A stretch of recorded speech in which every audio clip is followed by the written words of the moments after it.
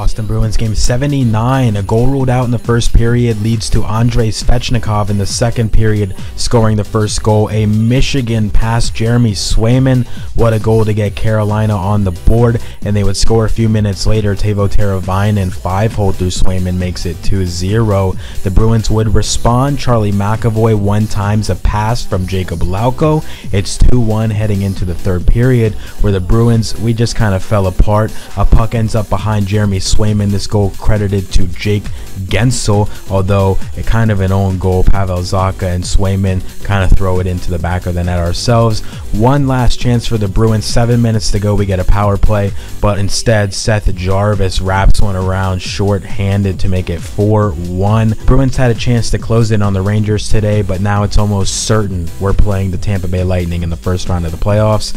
As for this game, we lose 4-1.